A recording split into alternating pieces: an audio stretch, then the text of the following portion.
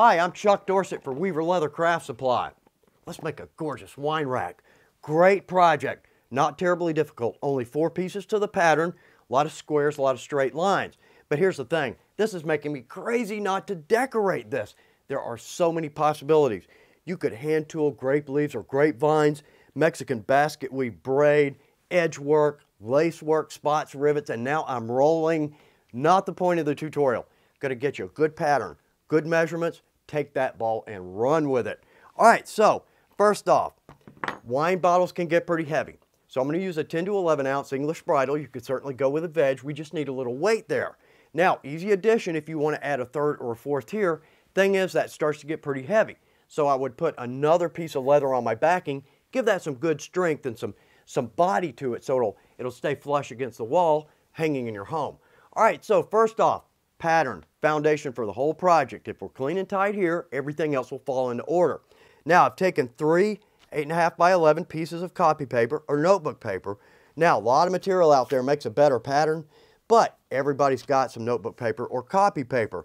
Tape 3 together. Now, here's the easiest thing. I've already cut this down, and I've done a couple of things to save us a little time, but I'll explain every one. What I typically will do is take my full piece, and I'll fold it over. Secondly, I'm going to fold it again.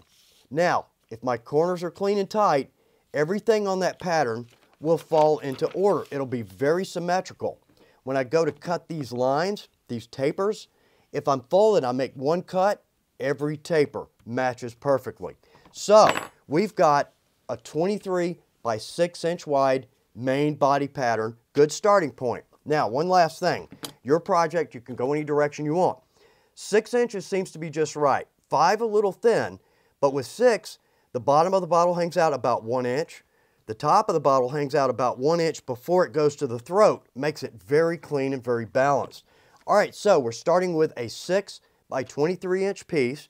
Now, let's head over to this table. I've got it set up ready to make the patterns themselves and make the measurements. So let's get started.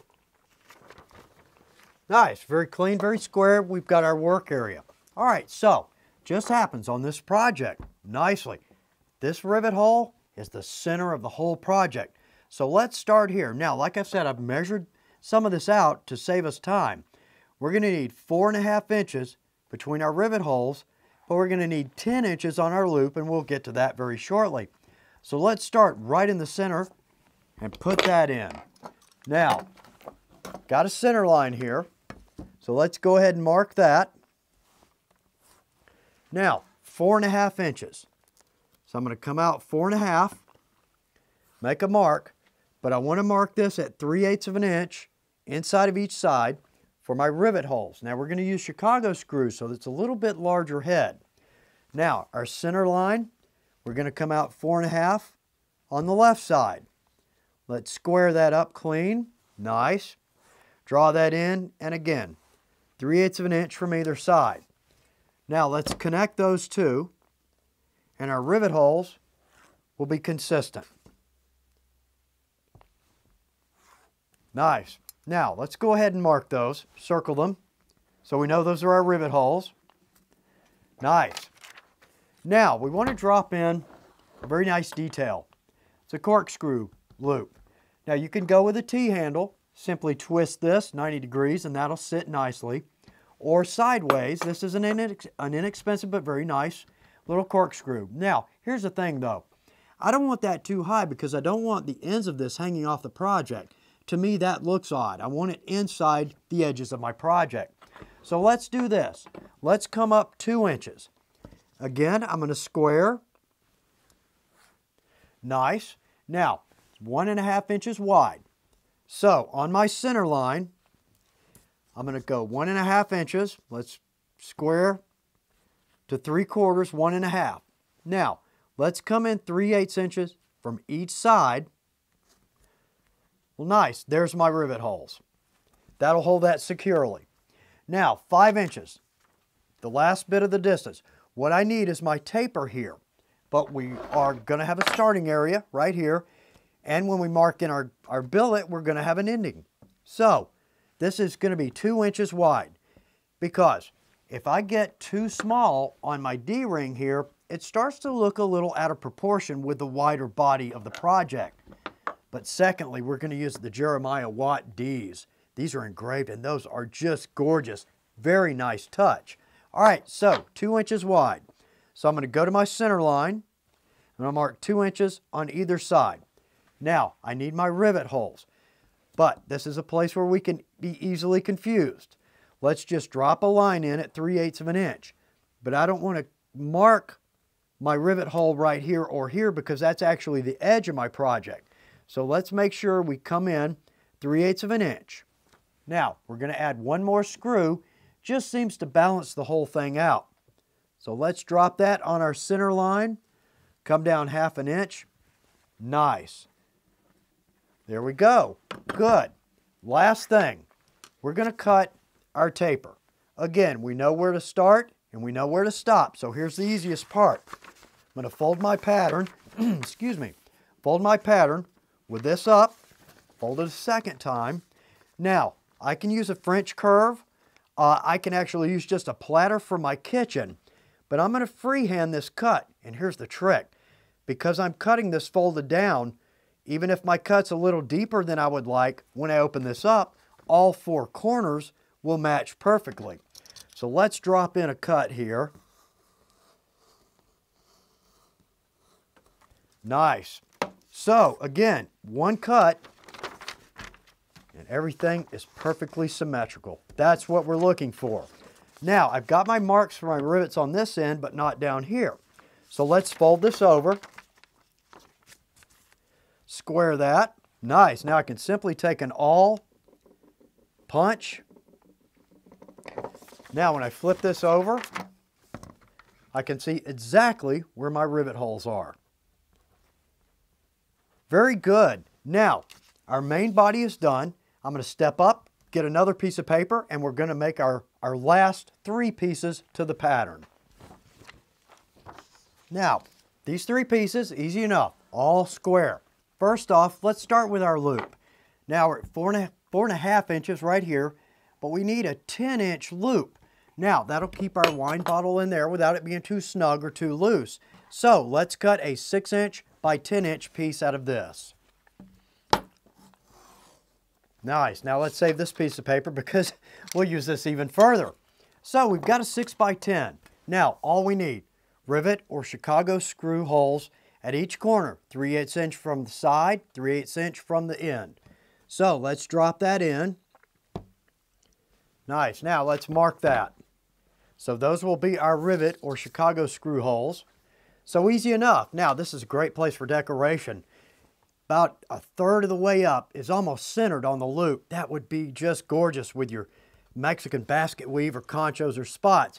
Or even you could cut a point here or some kind of an indentation, some kind of a creative cut. All would look great. But again, let's keep this one simple. So we're at 6 by 10. We're going to cut 2. All right. Now let's set that aside. Go to the 3rd piece, going north, our loop for our corkscrew. Now it's 1.5 inches wide. Easy enough because that's 1.5. So I can square that against my edge. Now we're going to go 4 inches. A little bit heavier leather here, so I need to accommodate for a little extra room. So let's square. There's 4. Square on my edge.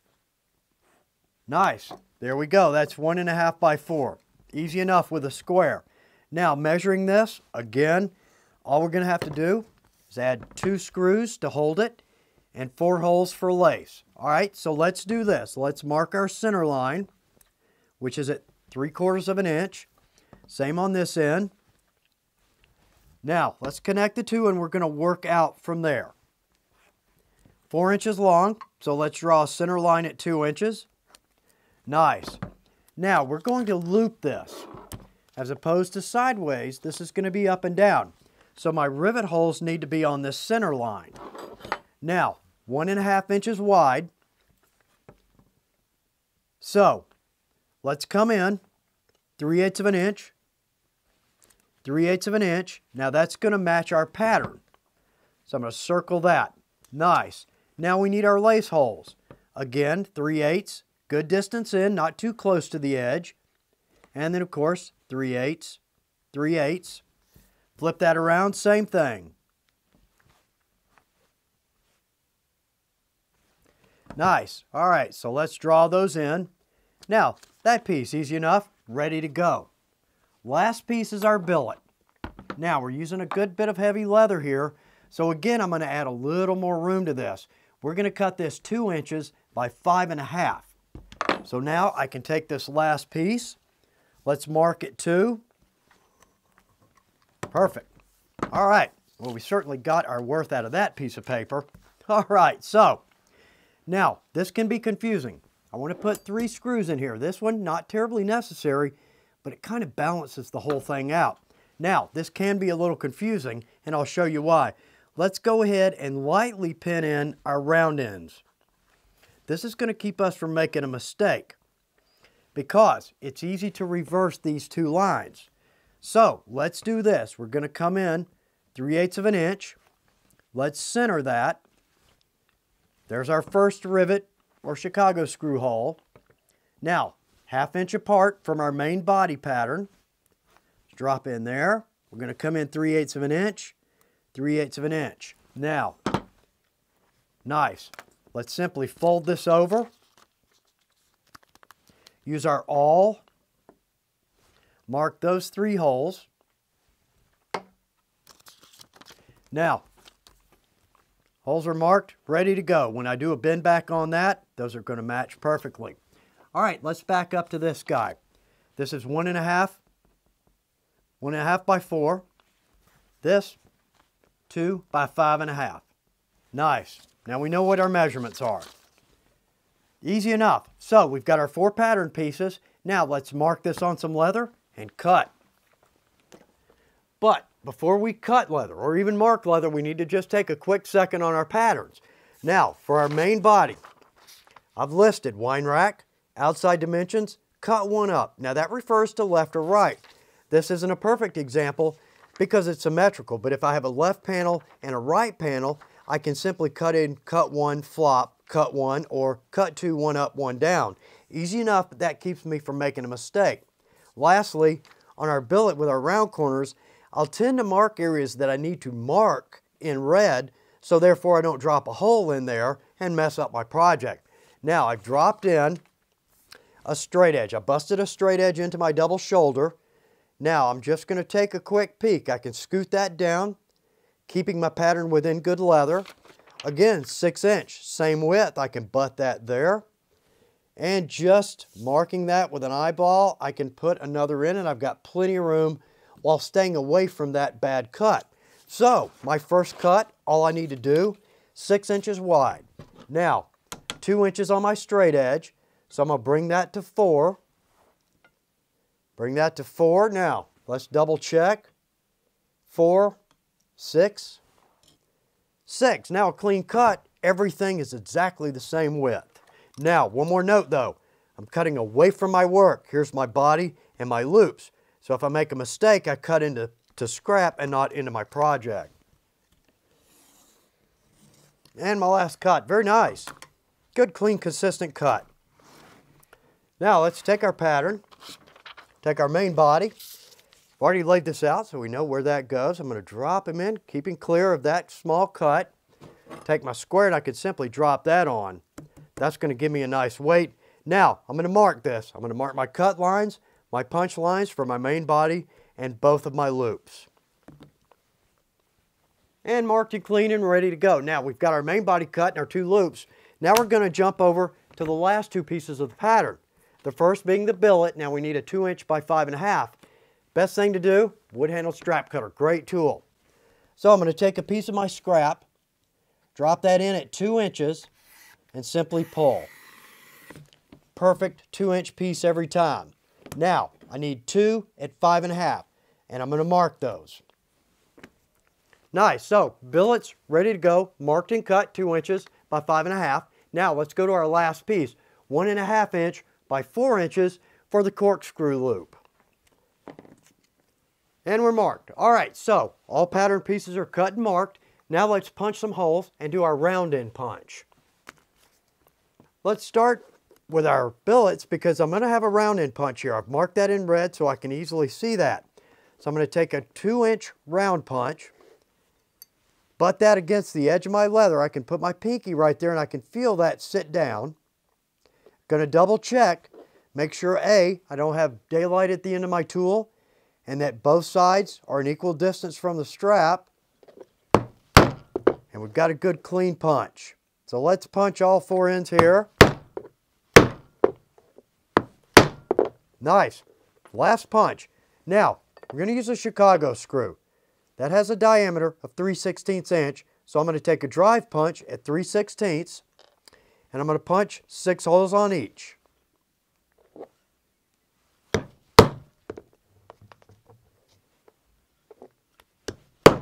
And my last punch. Very nice. All right, so from here, I'm going to go to my loops, 2, main body, and corkscrew loop. And last hole on the last piece, very nice, clean and tight. It's what we're looking for. Now, a little bit plain. Let's add some edge work. So with our edge work, what are we talking about? We're going to add a groover, a bevel, and a slick or burnisher to our edge. This is going to give us a very professional, very finished look. Now, I hope that along the way you'll start using this as your standard operating procedure on your projects. Because here's the thing, you'll get used to seeing that nice clean edge. You'll go to a craft fair, you'll see a vendor that does not take the time to work their edges. You will be surprised how amateur their work is going to look compared to yours. And that's what we're looking for. All right, so first tool, groover. This is adjustable. Now, primary job here is to sink a line parallel to the edge of your leather so you can hand sew. But I tend to use this just about everywhere because it's a beautiful edge treatment.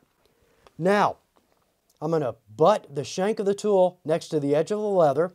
I've set this at 1/8 of an inch, and I'm simply going to give this a little counterclockwise motion. Simple as that. Now I've got a nice groove line. So what I'm going to do is I'm going to groove all sides, front only, for all 6 pieces of my pattern. And the last 2 grooves, very nice. All right, so we're ready to add our bevel. Now, a bevel is simply going to knock off the hard top corner, give us a nice rounded edge. Whereas with the groover, only the front side. Now we're going to do the front and back, all sides, all panels. And we're going to use the JW Quick Change Edger, 5 tools in 1. Great way to go. So, I'm going to drop my edger and simply push. Very nice, very clean. So now, again, I'm going to do all sides front. I'm going to flip that over and I'm going to do all sides back, setting us up to round our edges.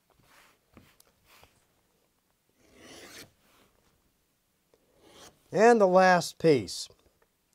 Very nice, very clean, very finished. And our back side. Very good. Now, we're going to take a little dab of gum tragacanth, and I'm simply going to wet my edges. And again, all panels, all 4 sides. Take my slicker, I'm going to drop that on, and I'm going to run that back and forth maybe dozen and a half times. But I can start to feel that getting rounded and slicked. I'm going to do every edge on every panel. And slicking down to my last piece, and I can also let this hang off the edge of my table when I want to do my rounds or larger pieces. But look at that, that beautiful slicked rounded edge. That is a nice touch. All right, so we've drilled, we've beveled, we've grooved, now we've slicked or burnished. Our last step, we're going to knock this together, and it's going to be gorgeous. So I'm going to clean this up, get a handful of Chicago screws, and we will pick up from there. Nice, now we're set and ready to go. Let's go ahead and start with our body. Now we're going to use Chicago screws. We're going to use 1/4 inch and we're going to use 3/8 at one point because we're going to have 3 layers of this 9 to 10 or 10 to 11 back to back, and we're going to need a little distance here. Now with Chicago screws, I typically will add a little dab of white glue to the throat for each one, so over time that won't work itself out. Now, let's start at the bottom. Here are my 2 holes for my corkscrew loop. So I'm going to start down here at the bottom. I'm going to take a panel. Now, the reason we bevel and groove both ends is because at this point, I'm going to have to flip this upside down and start at the bottom away from the top. Here's the problem. If I only bevel and groove one side, I'm concentrating on my placement. Therefore, and I have done this a time and time again, I'll put my edge here where I've done my edge work, and my naked edge will be outside. But if I go ahead and bevel, groove, and slick both ends, don't have to worry about it. Now let's take 2 1/4-inch Chicago screws, female. We're going to drop those in. Now let's flip this over. Look at that. That is the point of taking our time with our pattern. My screw holes match perfectly. Look how clean and even that is. All right, so let's take one of the male pieces. I'm going to add just a little dab of glue to the end. Drop that in, and I'm going to do the same on the other side. Now we're going to screw those down snug. All right, now we need to pull this up. But also, we've got to lay in our next loop, which again is going to have to be upside down and backwards away from our top. Now here, I'm going to take a 3/8 inch Chicago screw because I've got to go through both loops and my back panel. Now let's flip that around so my loop is hanging off my table. Let's find our screw holes. Right there. Very nice. Right where it's supposed to be. Same on this side. Now again, longer male piece for a 3/8 inch screw. So let's screw those in. Nice. That gets that one in. Now we're going to go to, again, a 1/4-inch screw coming in from the front. Let's flip. Let that loop hang off the edge of our table. And again, rivet holes, perfect. So let's go ahead and add a dab of glue here. Drop that in and screw these down. All right, easily done. Boy, it looks good already, doesn't it? All right, let's take our corkscrew loop, drop in 2 screws, again from the front. Lay that sideways. I can feel those 2 screws sit right down in there. Again, taking our time with our pattern. Let's add a little glue to the male. Drop that in, same thing there. And secure that down nicely. Good. Looking good thus far. Let's jump over to our billets. Now I'm going to use 3/8 inch screws here because I'm going to have to go through 3 depths. Now let's flip our pattern. Drop that in, and perfect. Our holes sit nicely. Just what I want. But here, let's don't forget our D-ring, and we need to make sure that's upside down, facing forward. Now I'm going to drop in the 3 screws here. I'm going to flip this around, add the D and the billet on the other end. We are almost there. And secure those last 2 screws in. Very nice. Last thing. We're going to add some lace. All I need to do is I'm going to take a piece of thong, suede, latigo, any is good. Now I'm going to come from the inside through my 2 holes. Now I'm going to cross over and go into the next hole from the outside. It's going to make a nice little X. Same on this side. Nice, so we've got an X on the outside. Let's pull that tight, making an X. Nice. Now what I can do, I can tie this a number of ways. I can come back through the front and let these hang down. But what I'm going to do is tie a simple square knot. So I'm going to bring laces to one side, tighten it.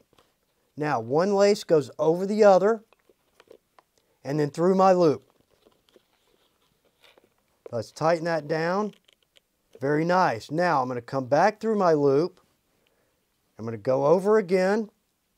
Back through my loop. Nice. Now I've got a good clean knot on the inside. I'm going to cut that off. Clean and tight. Very good. That's what we're looking for. Now, last touch.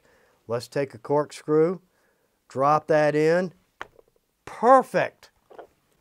Well, that is a great project. Now, like I said, worlds of room for decoration here. Basic, simple, clean pattern, good measurements. I hope you take that ball and run with it and make some gorgeous wine racks. Good luck with your projects.